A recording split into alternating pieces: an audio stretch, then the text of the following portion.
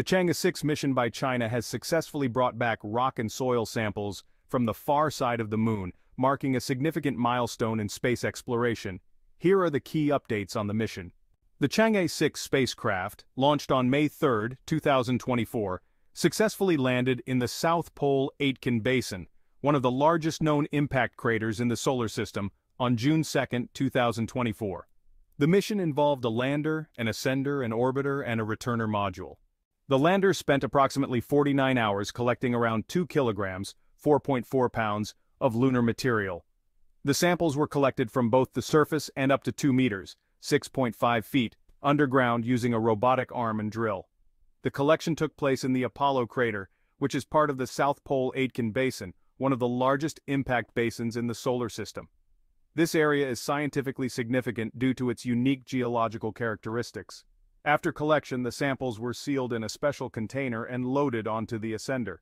The ascender then launched from the lunar surface and successfully docked with the orbiter in lunar orbit to transfer the samples for their return to Earth. On June 6, the ascender, carrying the lunar samples, docked with the orbiter returner module in lunar orbit.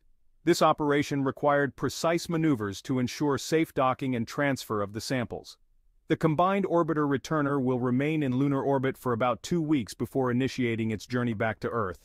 The return capsule is expected to land in Inner Mongolia, China, on June 25, 2024. The samples collected by Chang'e 6 are expected to shed light on the moon's early history and geological evolution. Unlike previous samples from the near side, these samples come from the South Pole-Aitken Basin, one of the moon's oldest and largest craters. Analyzing these samples could reveal details about the moon's formation and the differences in volcanic activity between the near and far sides. One key area of interest is understanding the asymmetry in volcanic activity between the lunar near side and far side. The near side features vast dark plains of basaltic lava known as maria, which are largely absent on the far side. The far side samples may contain material from ancient volcanic activities and could help scientists understand why such differences exist. The far side samples might include materials ejected from the moon's mantle, providing insights into the moon's internal structure and composition. This information is crucial for understanding the broader processes that shape the moon and can also offer clues about the early solar system. The mission also carries scientific payloads, such as the negative ions at the lunar surface, NILS instrument developed by the Swedish Institute of Space Physics.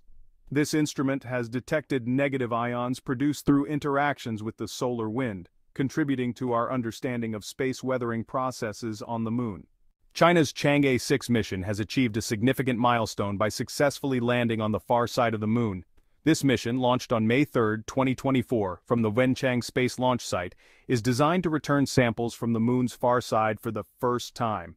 It builds on the success of previous missions such as Chang'e 4, which in 2019 became the first spacecraft to land on the moon's far side. The Chang'e 6 mission comprises multiple components: a lunar orbiter, a lander, an ascender, and an Earth re-entry module. The lander is tasked with collecting 2 kilograms of lunar soil and rock, including samples from up to 2 meters underground, from the Apollo crater in the South Pole-Aitken Basin.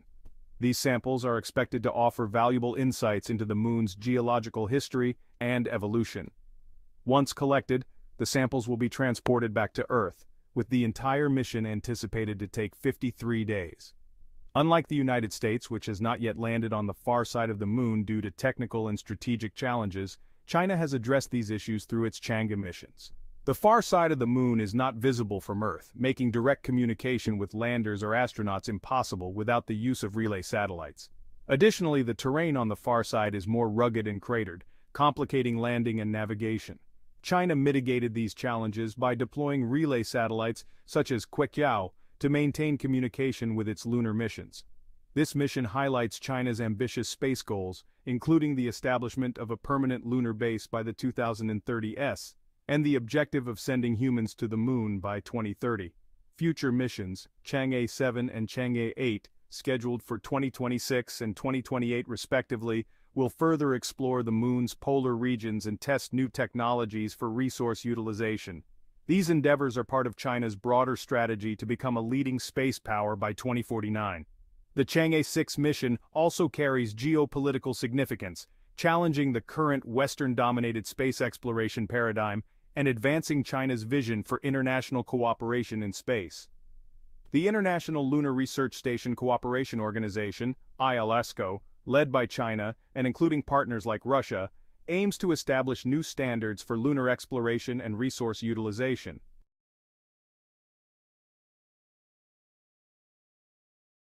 Let's take a quick pause. Could you do us a favor? If you enjoy our content, please hit the like button. To help even more, leave your thoughts and feedback in the comments. Your engagement helps us grow. Thank you. Chang'e 6 is an entirely robotic mission featuring advanced automation and artificial intelligence (AI) technologies. The mission includes multiple components: a lunar orbiter, a lander, an ascender, and a returner module.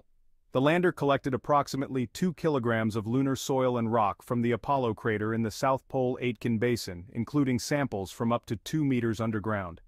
The samples were then transferred to the ascender, which docked with the orbiter in lunar orbit to return them to Earth. The Chang'e 6 mission employed sophisticated robotic arms and drills to collect lunar samples. The mission also used AI to navigate and operate autonomously on the lunar surface, ensuring precision in sample collection and handling complex docking maneuvers in space. This technology allowed the mission to operate without human intervention, showcasing China's advancements in space robotics. While the United States has conducted numerous lunar missions, including the Apollo manned missions and recent Artemis program initiatives, China's Chang'e 6 stands out for its focus on the far side of the moon and its fully autonomous operation. U.S. missions have traditionally focused on the near side of the moon due to its easier communication logistics. The far side poses significant challenges due to the lack of direct line-of-sight communication with Earth, which China overcame by deploying the Chang'e relay satellite to facilitate continuous contact with the lander. China's lunar missions have significant geopolitical implications. By achieving these technical feats, China is positioning itself as a major space power, challenging the traditional dominance of the United States and its allies in space exploration. The Chang'e 6 mission is part of a broader strategy to establish a permanent lunar base by the 2030s, with upcoming missions like Chang'e 7 and Chang'e 8 focusing on lunar resource utilization and in-situ technology testing. China is also fostering international collaboration through its space program. The Chang'e 6 mission included experiments from France's CNES and the European Space Agency, highlighting China's willingness to work with international partners and furthering its goal of creating a cooperative framework for lunar exploration. China's space program has ambitious plans for the future, including the Chang'e 7 mission in 2026 to explore the moon's south pole and the Chang'e 8 mission in 2028 to test in-situ resource utilization techniques. These missions are part of China's broader goal to establish a human outpost on the moon by 2030. In conclusion, the Chang'e 6 mission not only marks a technological triumph for China, but also signifies a strategic move to establish leadership in space exploration and international cooperation. That's all for this video. Thank you for watching this video. We sincerely appreciate you joining us today. If our content resonated with you or sparked inspiration, please consider expressing your support by liking it and subscribing to stay connected with our community. Your support holds immense value for us. You can watch another video of our channel, which is now on the screen.